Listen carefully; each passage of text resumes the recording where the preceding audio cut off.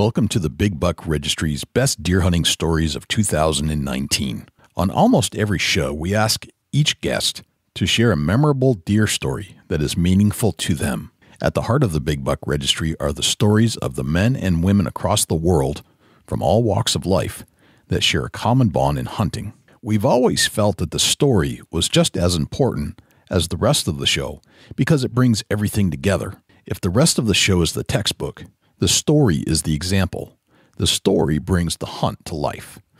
So we decided to go back through each show and put together a compilation of the deer stories told throughout the year and share them collectively. Here in part 1, we'll hear from Ethan Featherhoff, John Eberhart, John Glidden, Blake Garrett, Cameran Derefield, J.C. Hall, and Joe Godar. This is part 1. Stay tuned for part 2 releasing right after you finish this one. Support for the Big Buck Registry and the Deer Hunt Podcast comes from -33 Merino Wool Layering System, keeping you warm on the coldest days while staying breathable and wicking away moisture on the wet ones. Rackology, everything you need in one bag. Now available at Rural King and Orslyn Farm and Home storefronts or online at www.rackology.org. Grizzly Ears, the most advanced engineered wireless earbuds for the outdoors. Covert scouting cameras, remote cameras for hunting, wildlife, and security, and Big Buck merch. You can get cool, high-quality Big Buck t-shirts, long-sleeve t-shirts, hoodies, hats, and more. And show support for this podcast by visiting bigbuckmerch.com. That's bigbuckmerch.com.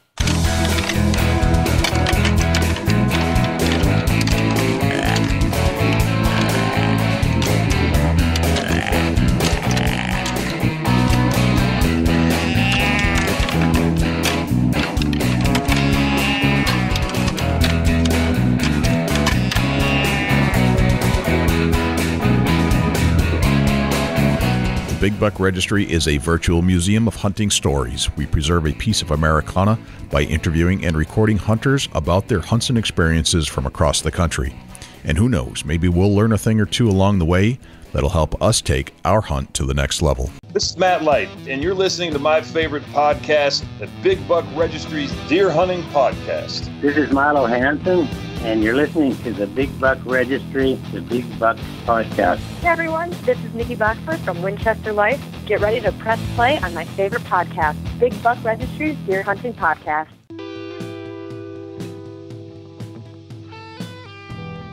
Hello, ladies and gentlemen, and fellow predators. My name is Jay, and thank you for tuning in to the Big Buck Registry's Deer Hunting Podcast. For Dusty Phillips and Jim Keller and the entire staff here at the Big Buck Registry, welcome to this week's show.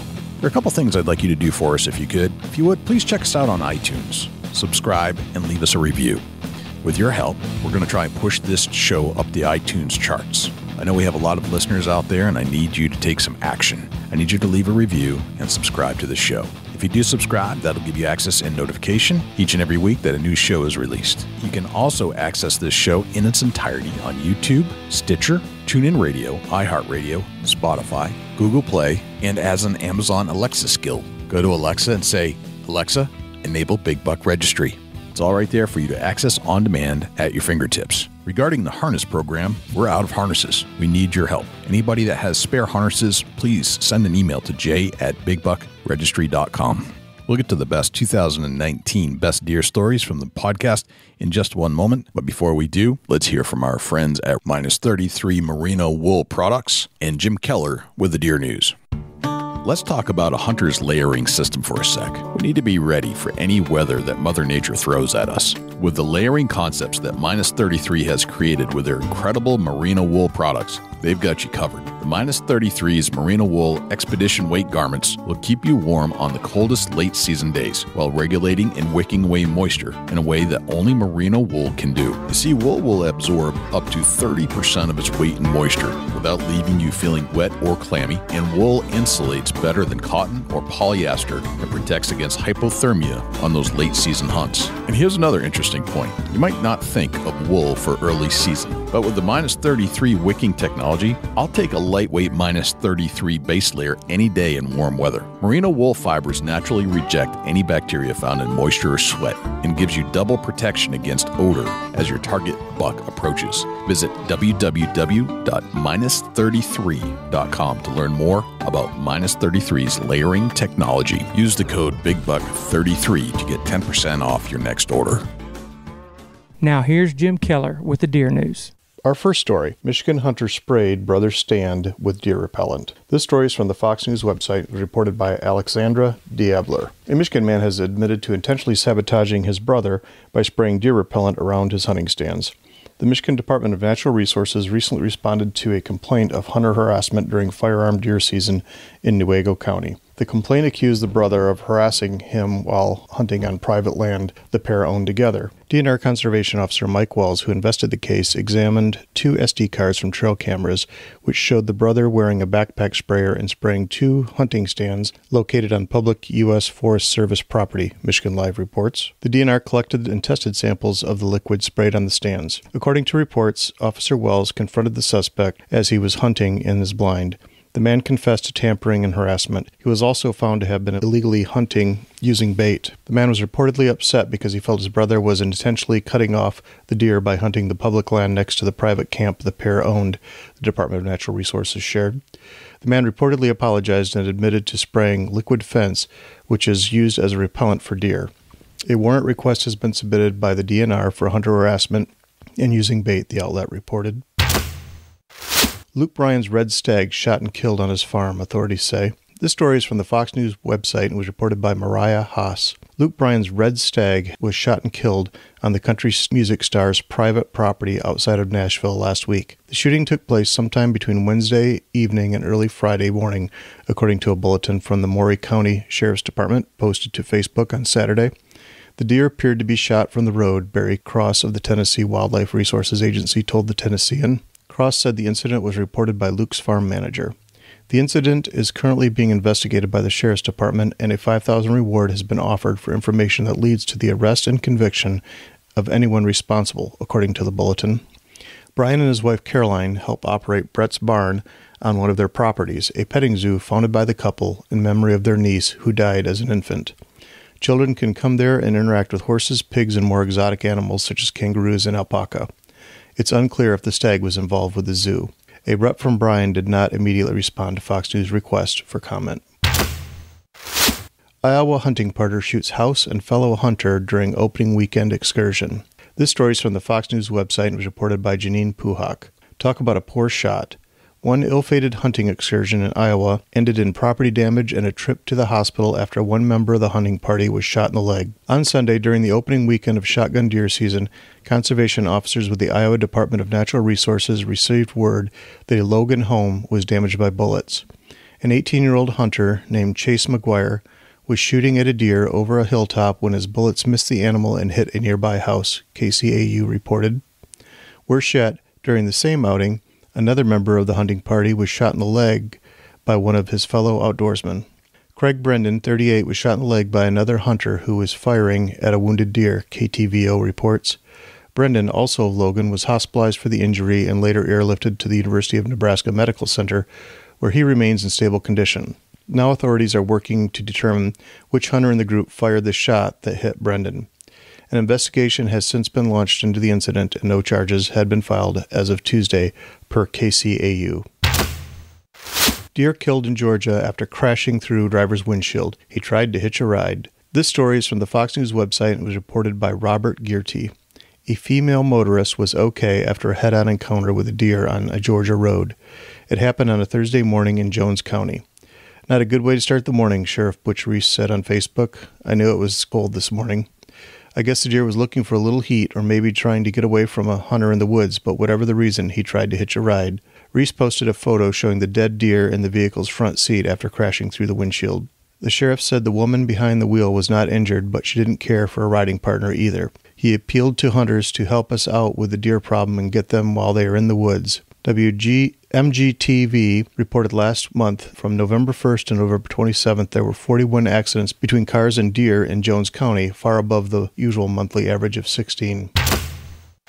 That concludes this week's edition of the Big Buck Registry's Deer News. Special thanks to Tim Donzie, Daniel Applebaum, and John Geis for leads on this week's stories and for leads on stories all year. For links to the stories featured this week, please check our show notes at www.bigbuckregistry.com. If you have any ideas for future topics or have any questions about any of these topics, please email me at jim@bigbuckregistry.com. For the Big Buck Registry, this is Jim Keller with the Deer News. I hope everyone has a safe and happy new year. Well, thanks to Jim Keller for the Deer News.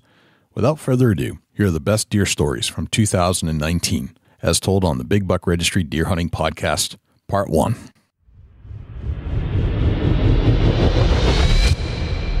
Number 14. First, we hear from Ethan Featherhoff from episode 281. So it was about June. I was working on building a pole barn. I was swinging some hammers, and I just felt like a weird pop in my shoulder. And I put it off for a couple days because, sometimes you just pop something and just needs a couple days to heal. Well, I just noticed my shoulder getting bigger and bigger. So I went in and got an MRI, and he told me that my AC joint was separated. I had a bone spur, and I tore my bicep. And this is on my shooting arm too.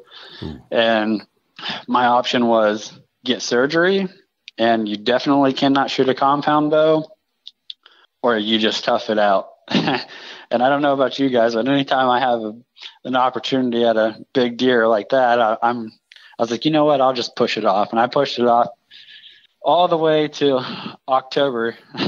So pretty much after I shot my buck, I went and immediately got that surgery. And kind of a cool picture, if you get on North American Whitetail website and look at their article online, it has a picture of me holding the skull and the rack. I was actually slinged up because I had the surgery right after I shot the buck. So that was kind of a cool thing. That's crazy. So, and it didn't affect your shot, or did you? How much pain were you in? A lot, but it's just one of those things, man. I've been through a lot of experiences and pain in my life, and I was able to put that off. A story that I share with a lot of people because I kind of, in a way, like my entire thing now is I just want to inspire people to chase their dreams and not live in fear. Because in 2014, I almost lost my life in a work accident. I separated my shoulder. I tore ligaments in my neck, and the whole left side of my face was crushed. And I was paralyzed for a while. And there was a time when I didn't even know if I was ever going to be able to hunt, talk, walk, or do anything again. And to be able to get to this point today, doing the things that I love, I got a beautiful wife. I got 2 children. I was able to harvest a 200-inch deer. I just feel blessed, man. And I want to share that with everybody and, just inspire them to, if there's something you love to do, just pursue it, man, because nothing's going to make you happy until you do that. That's what I've learned in life. And that's where I'm at now, man. I'm pursuing my dreams. So that's awesome. I mean, it's great that you had the intestinal fortitude to fight through all that stuff, and work through the pain because you knew that there was a result that you were seeking, and you weren't going to let it stop you. And that's not just a lesson in hunting; that's like a lesson in life, right? Like that's for real, across the board. If you can fight through the adversity and the pain to get to where you want to be, that's what life's all about, really. Yeah, man. Like I said, I'm a passionate, emotional guy just because I've been through that. And I just, like I said, when you don't know, when something you love is getting ready to be taken away from you and you never know you're going to do it again, when you get the opportunity to do it again, you cherish it and you do everything you can to keep it going.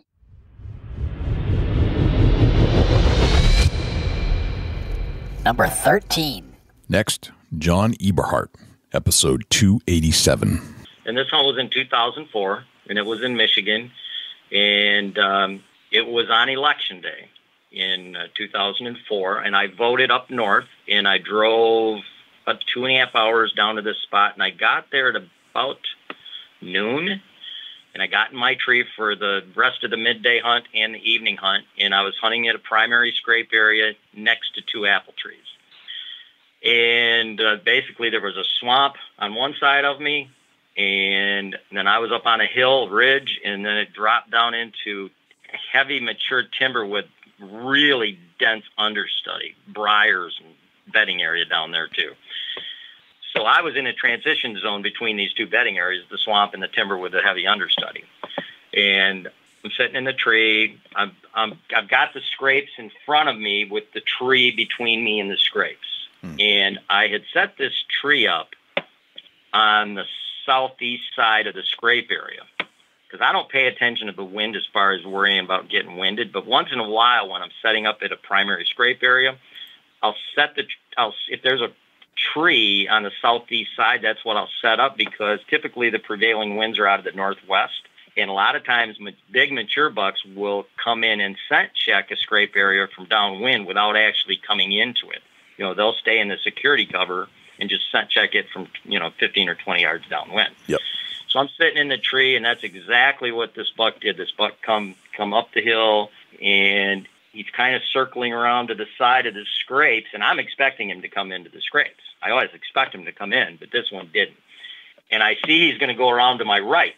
So just like we were talking about a while ago, I started to swing around to 180 degrees. I was swung around 180 degrees to the opposite side of the tree, but by the time I got around there and got into position, he had went through my lane, because I had a lane to my right, to my 3 o'clock from where I was originally sitting. Yep. So then I swung back around to where I originally was, and he circled around and came. I didn't have a shooting lane behind me. He circled around and he came in, and he came right up to the base of my tree. My tree's probably 15 yards from the scrape area in the brush.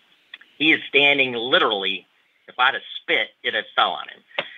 Standing at the base of my tree, and he lifted his head up and did a little lip curl, trying to wind the scrapes. Yeah. And an 8-pointed came in earlier that I'd passed on. He was a small buck. And anyway, he turned around. There was nothing of interest. No does that came in there. So he circled around, and he was going back on the exact same route he came in on. So I swung around the tree, because he's going to go back through that lane. And when I swung around the tree, sure as hell, he was taking the exact footsteps. And when he got to that lane, I just did a vocal doe bleat, and he stopped, and I shot him. It was a 154-inch 10-point. Wow. Gotcha. And it was awesome. And that was one of the things about the saddle. With the tree stand, I would not have been able to take that shot, because it was on. I had to swing around 180 degrees to the opposite side of the tree to take that shot.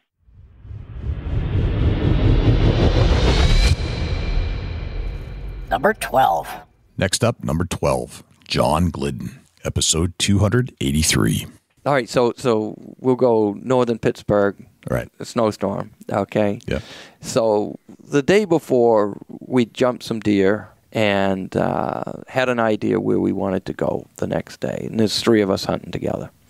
And we get there just at daylight and get dropped off out of the truck, and the truck disappears. And my goodness gracious, it's cold. It's below 0. The wind's blowing. There's probably some new snow falling, and there's an awful lot of it just going from place A to place B right by me.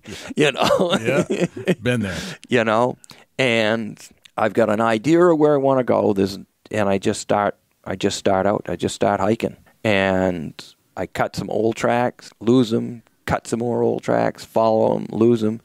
I make a 1.5, 2 mile swing into an area that I had seen some tracks the day before, and lo and behold, I come across some fresh tracks. I mean, it's miserable. It's miserable. The tracks are disappearing while I'm looking at them. Right.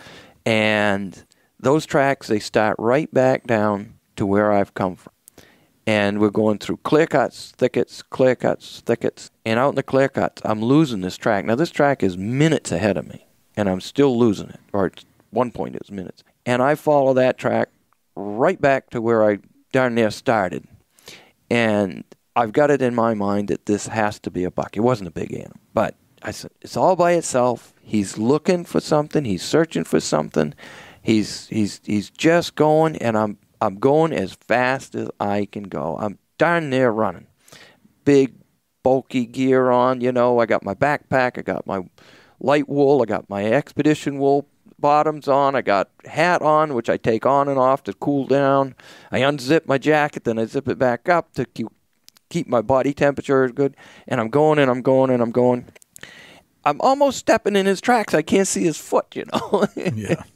I come around a corner, and there's this deer, and it really baffles me for a second, and swings his head, and there's some horns on it, and that was good enough for me. And so I shoot the deer, and when I get up to it, it's got a nice little 5-point rack on one side, and it's busted the other side off right at the top of his head. He just busted. And then I look at the rack, that the side that's left, and it is wore down. It is. There's no nubs on it, no bumps on it. You can tell it was probably 6 weeks ago. Was probably a pretty nice looking rack. Yeah. This guy had just wore his horns down to nothing, and how he could break the horn was at least an inch and a quarter busted off. What happened to that guy to bust that horn right off at the bottom of his head? I got no idea. Got to be something big. But that was a great hunt. I put in my time.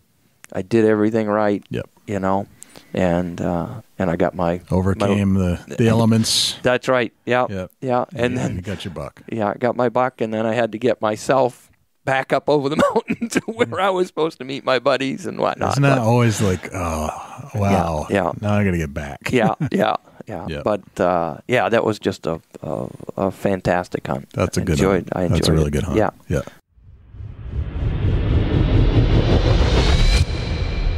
Number 11. Next, we hear from Blake Garrett from episode 282. I'm going to say maybe 4 years ago, I had picked up this little bitty 30-acre piece of ground, and it wasn't much. It probably had 5 acres of timber on it, and that was it. And the timber was within 200 yards of the road. So, looking at the property, you wouldn't think much of it. But I knew that the surrounding property and kind of what it connected was good, and I thought, man, I get it and see. I mean, maybe in the rut, we'll have some deer swinging through it.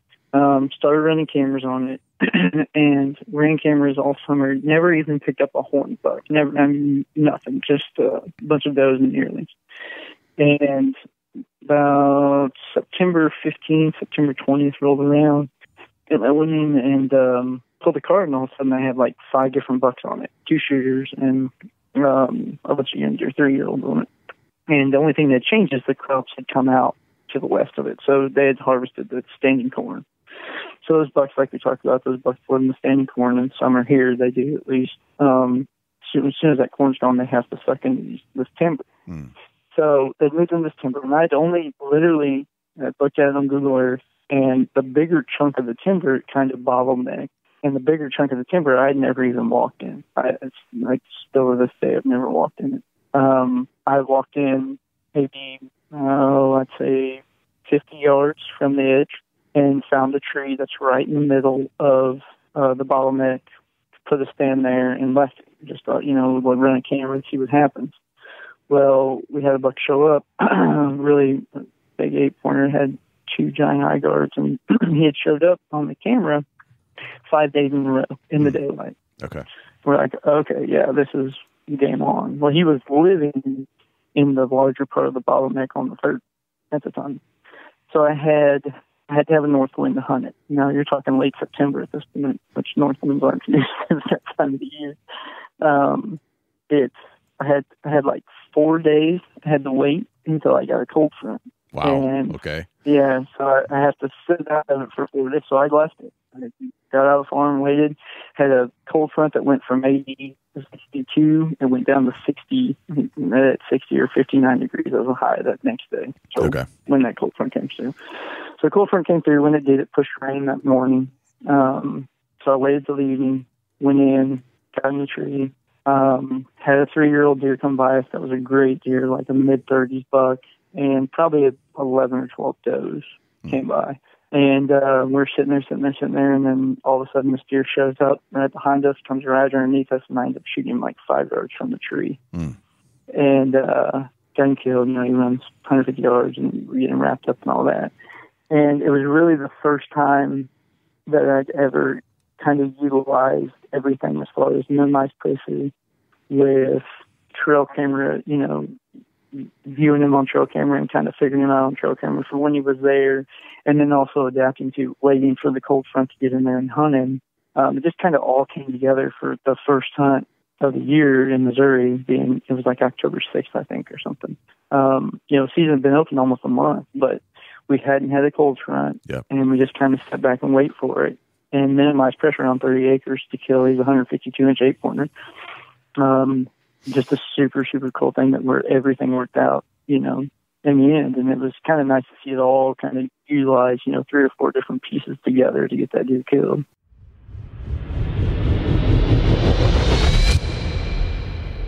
Number 10. Coming in at number 10, Cameran Derefield from episode 285. So I will say this: the first bigger buck, my first Pope and Young buck was with a crossbow, so it didn't get to be in the Pope and Young, but it scored that, Okay. Where are we going? Back to your farm? I was 13. 13. Okay.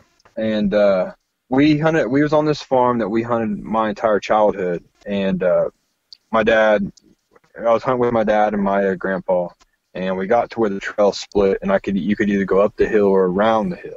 And my dad pointed up the top of the hill, and I'm 13 years old, maybe weighing 130 pounds. I got a 25-pound climber on my back. I got a crossbow.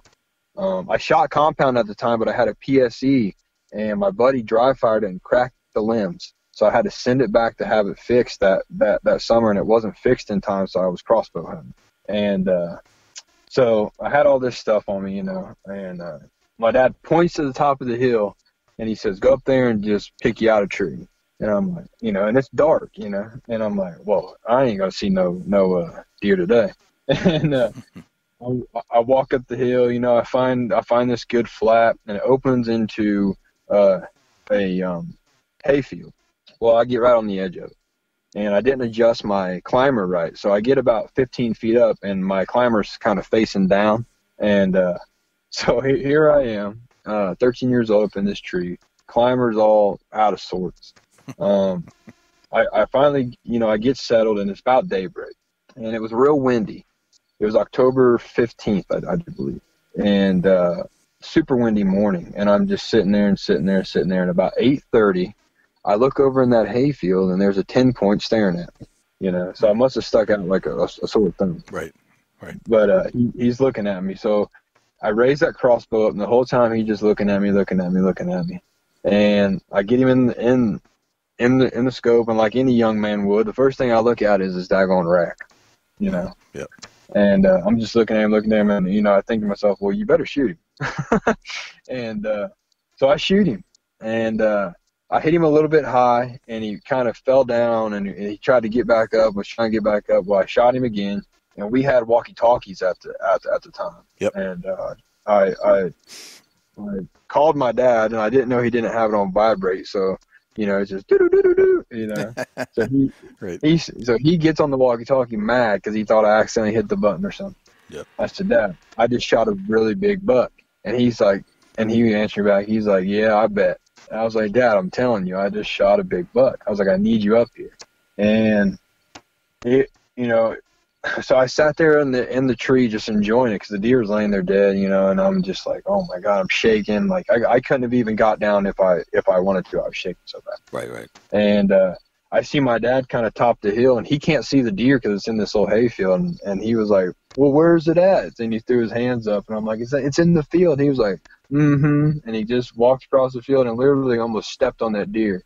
And he looked up at me and said, you got to be kidding me. And he didn't see a deer all morning, and neither did my grandpa. But I shot that deer, and that was my first bigger deer.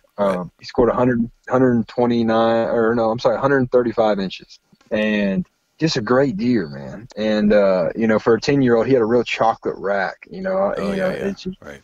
And just a real pretty deer. And from my dad, I finally got down. My dad hugged me, and I was crying. I'll never forget that moment. No matter how many deer I killed, that first good buck was it was a life-changing moment for me.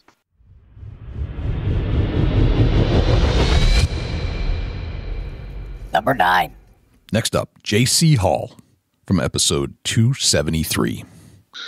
I guess like for me, for deer, I killed a 208 in Ohio. Okay. What year? What year are we going back to? God, I'm so horrible at years. What is it now? 2019. Gosh, it was like 18 years ago or something. Okay. All right. So go maybe 01-ish, maybe. God, thanks for that. I hunted. This was by myself, no camera. I went and hunted Wayne National Forest. Okay. Down in Adams County, Ohio. Yep. And no idea what I was doing. Like, there wasn't cell phones. I couldn't pull up Google Maps and turn it to 3D and see the terrain or anything else. I pulled my truck on the side of the road and just threw a climber on my back and grabbed my bow and walked. And I mean, I knew everybody always used to talk about Wayne National Forest. There's giants there, and it was a great place to hunt. It's state land, or whatever.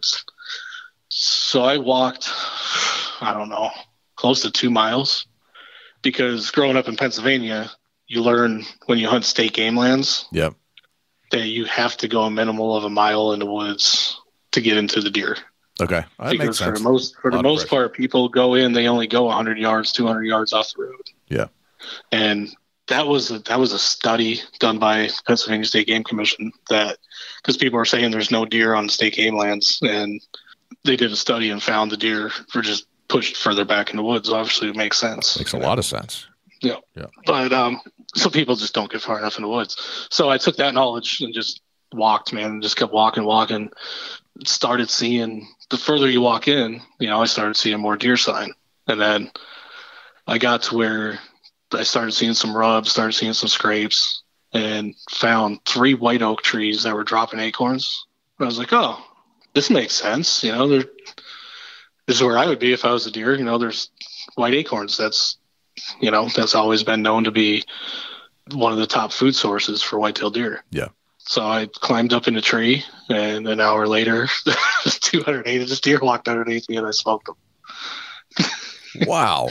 It was like, it's a quick story, but important. That one is huge, man, because I took just things I've learned, things I've heard people talk about. I'd never been there before. I had no idea what I was doing, where I was going. Mm-hmm. I just knew I wanted to get as far off the road as I could because it's public land, and knew I wanted to find food as close to a bedding area as I can. So when I started seeing the rubs and scrapes come more significant, where you could look around and see, okay, there's a rub there, there's a scrape there, and a scrape there. You're close to a bedding area.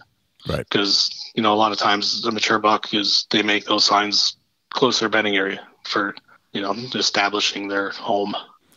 Yeah. And as soon as I saw that and saw the white oaks that were dropping, I knew I wanted to get up in the tree. And dude, it may not even have been an hour. That deer walked down, and I shot him at 20 yards.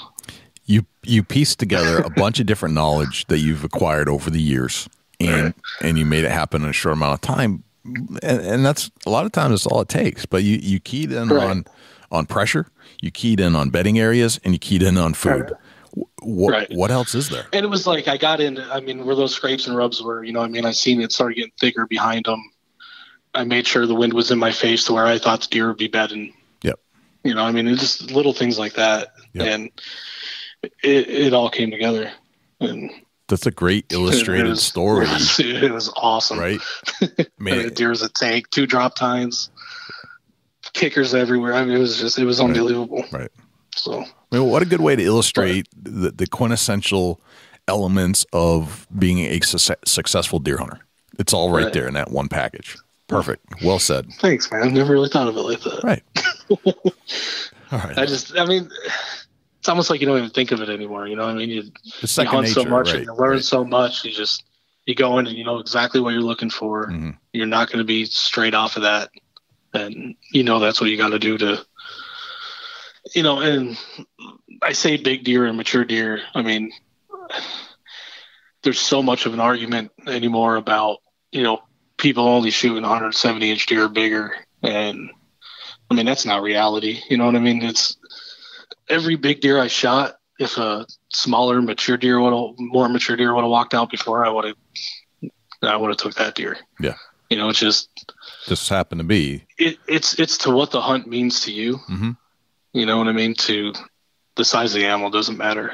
Yeah. It's people get too wrapped up in that. I mean, I don't care. I mean, a kid shoots a spike, you know, that means just as much as a guy killing a 180 or 200. Oh, heck yeah. You know, if not more. It's size means absolutely nothing. All we try to do is hunt mature deer. Right. You know, right. 4.5, 5.5 and older. Yeah. Yep. I like the mature aspect. Right. But the meaningful hunt, I think, is more important than that. Right. Yeah. Definitely.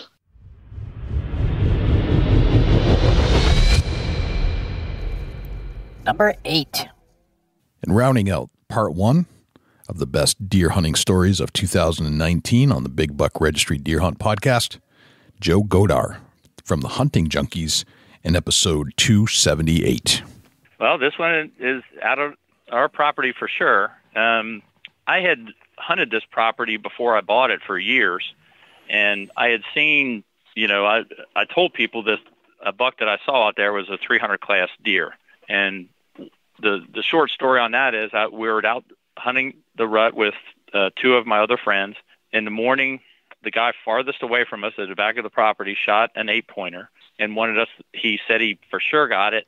He got down, couldn't find it. He wants help blood tracking. And my other friend and I were hunting the same ridge, and we had both seen shooter, bucks all morning, just chasing and running. So I was a little resistant to get out and go help him track, halfway across the other side of the property. And I told him, let's just wait. Well, my friend said, I'm going, let's go with me. We're going to spend 1 hour from 12 to 1 looking. We're going to get back in our tree stands. We couldn't find it. We decided to get back in our tree stands. Like I'm walking back down the trail, left my climber on a tree, and I got back, put my feet in the climber. I'm going up. I'm about 8 feet up, and about 10 feet in front of me to my left, a deer that had been bedded down stood up. And my first opinion was, that's a horse's butt. What is a horse doing back in these woods? That's the first thing that hit me is like, there's a horse standing there. And with that, the deer, swung his head from one side to the other and looked behind him, which was looking at me. And then I saw the rack, and he, no kidding, he just looked like an elk, and he just walked away. So he walked in there and bedded down while I was out looking, to help my buddy find the deer that he shot that we did not find. Right. That got me going more, to have an encounter like that it was just mind-boggling if you're a hunter or fisherman and you have an encounter like that, it sold me. I mean, I was like, I've got to get a large buck one of these days in my life. Yep. And so that kind of made me crazy to get this property developed. I recently purchased part of the property and just put everything I can into it to make it better. And years went by. And I remember my wife saying, why do you take so many people out there hunting? You keep talking about you want to get a big buck. What if they shoot a big buck? I'm like, that'd be great. Just somebody. I want it. And by big buck, I mean, a really big buck. Yeah. 200. Crockett, over 200. Yep. Yeah. Yep. And then another encounter I had, I don't know how big he was, but dogs were chasing him. And he just ran right through the property, ran right underneath me at 10 yards, going 50 miles an hour, and away he went.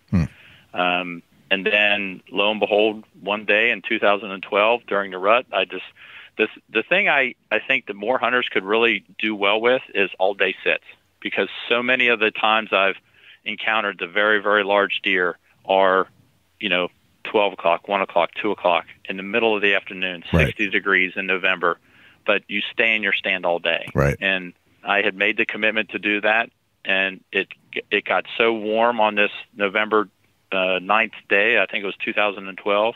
I did not see one deer all morning, and I stood up, and I'm like, I'm going to eat my sandwich, and I'm going to take one layer of clothing off, and I'm going to sit back down.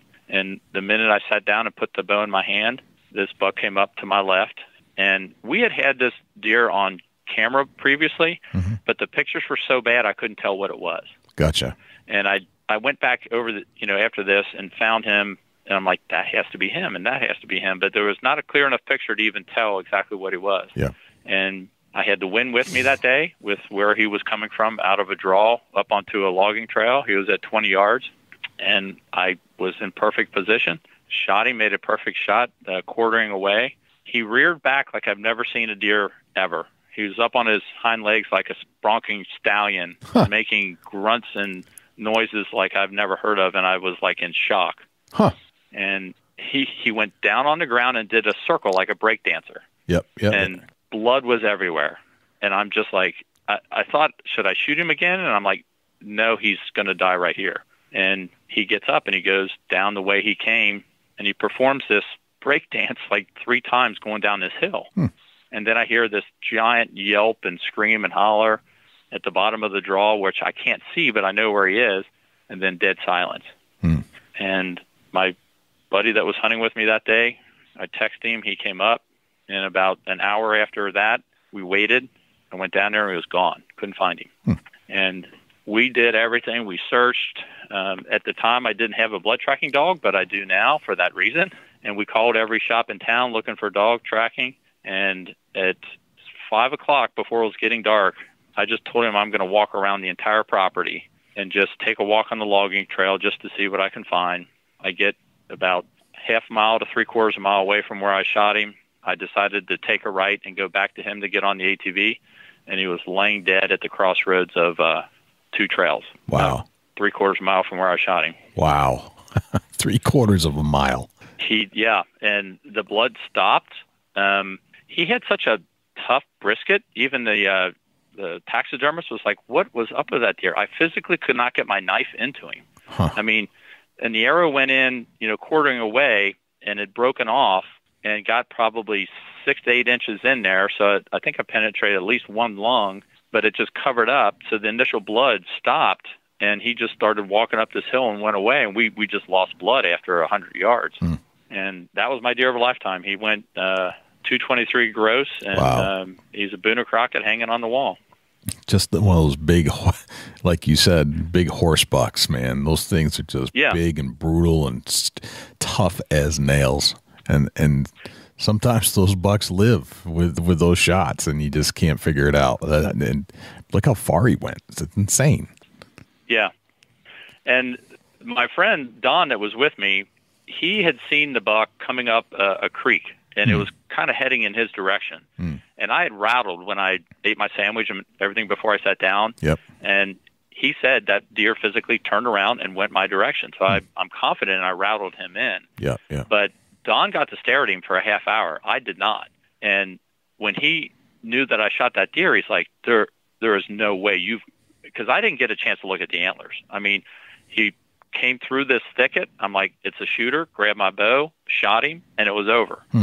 And he studied him. He's like, dude, that thing has got more points. I don't know how many it has. We got to find it. So he's texting all of our friends, telling everybody I shot this big deer. And here I'm in total disbelief, not even knowing if we're going to find this deer. Right. And I didn't want to be the guy to tell the story about the one that got away. Right. I just, it was 4 hours of total desperation looking for him. Wow. And then finally getting him. Like I said, my only regret is we had filmed some hunts back then, but not as much as we're doing now.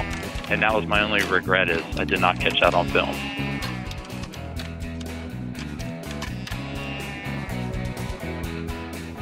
Well, that finishes part 1. Part 2's coming up next.